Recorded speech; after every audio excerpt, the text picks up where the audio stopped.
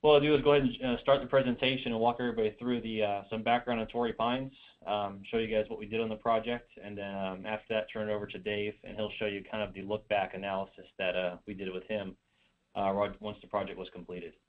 What you see here is basically just a kind of a rough overall project schedule to show you guys basically what we had to deal with on the project. It was a very fast-track project that we completed construction in about 18 months. It was a $40 million research facility, 108,000 square feet.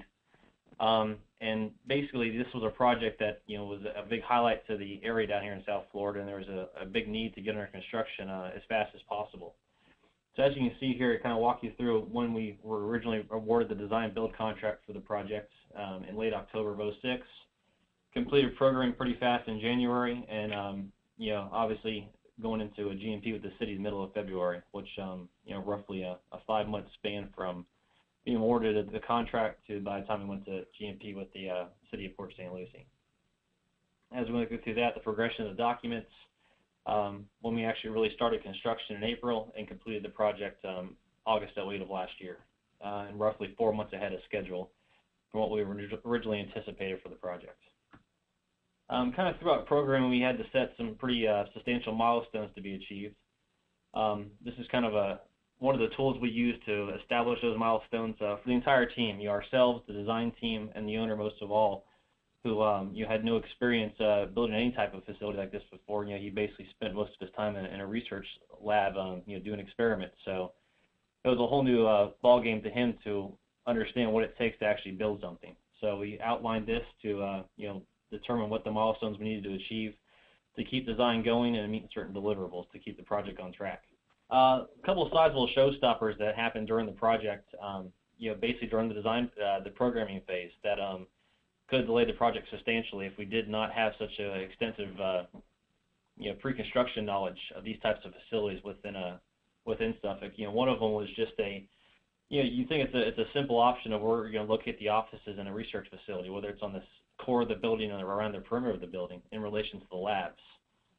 So this was a sizable decision that the owner wanted to keep these offices basically on the perimeter of the building, and we were trying to steer him towards more of a effective and efficient location of in the center core of the building with the labs around the perimeter. So without really having any documents at the time, all we had were a couple, basically 4 floor plans of the building. We were able to extrapolate the data we had at the time, and myself and our estimating department basically drew up what the plans would look like for each option. By doing that, allowed our estimating department to do a cost comparison of a rough order of magnitude of what those the differences would be to locate the offices on the center and around the perimeter of the building. This is kind of an example of a rough order of magnitude of what that would have cost, to allow the owner to make basically a sound, cost-effective decision. And understanding the economics behind his decision as well.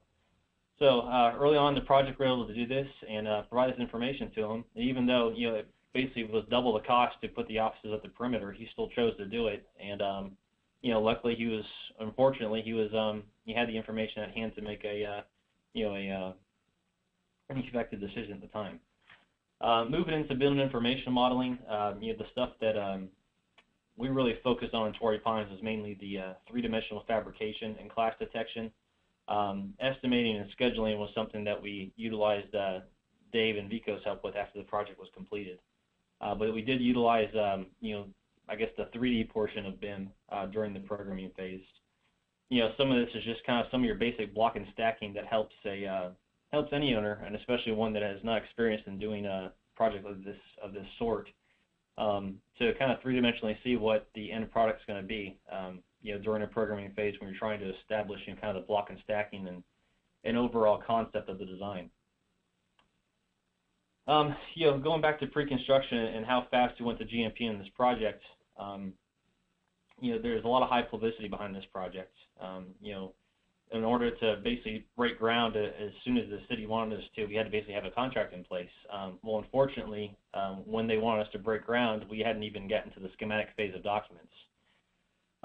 So the city basically presented us with the challenge of putting together a sound GMP to go to contract with within a 3-week window, when only having program documents at the time.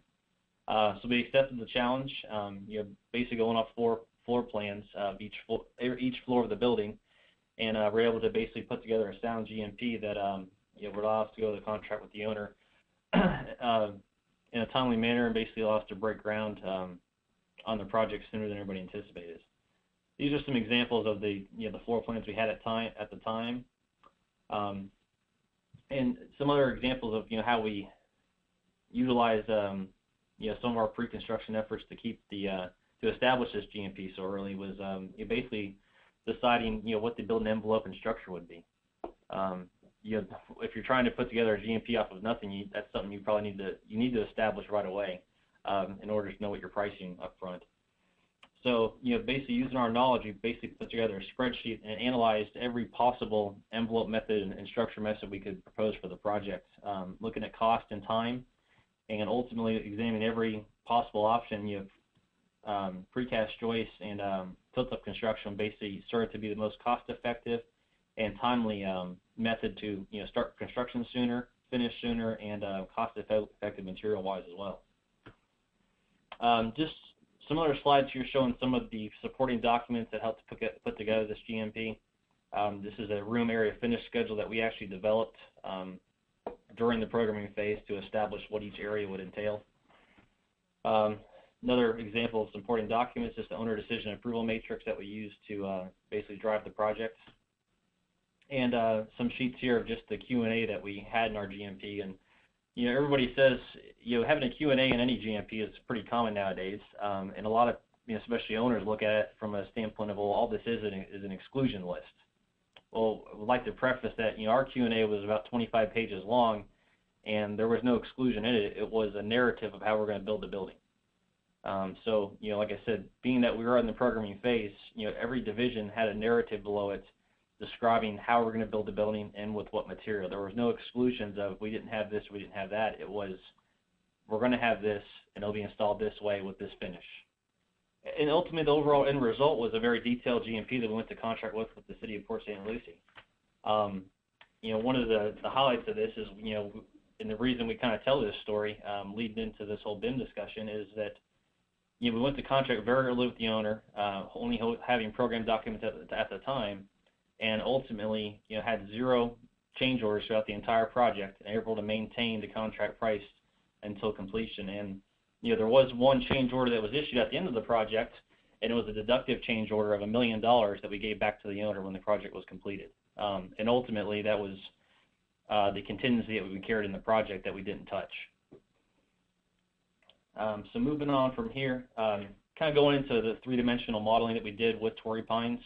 Talking to Dave Wilkinson with Vico earlier, I guess the term is little BIM, and that's pretty much what we did at Torrey Pines. When we started the project, our intention was we were going to utilize BIM. At the time, roughly 2.5 years ago, we didn't really know what BIM was. It was still new to the industry as it is now, but we made a commitment that we would utilize BIM. Well, as we got into the project, we started to understand what BIM actually was, and realized that some of the consultants we had on board didn't really have these capabilities to achieve what we wanted to.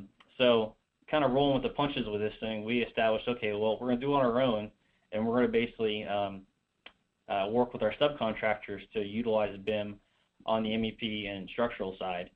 Basically utilizing the three-dimensional modeling, clash detection, and conflict management.